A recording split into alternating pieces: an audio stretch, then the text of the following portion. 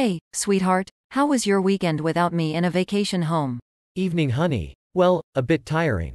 I was supposed to only mow the lawn at first, but the radiator was leaking so I had to repair it.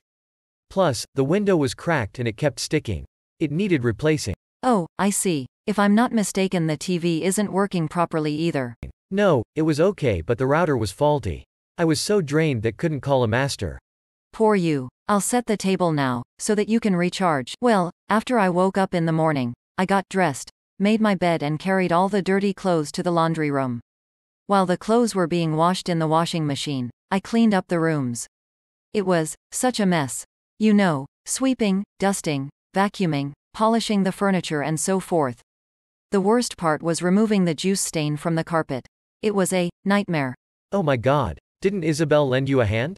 She did. Isabel mopped the floor, hung out the clothes, did the ironing, folded the clothes and took out the trash.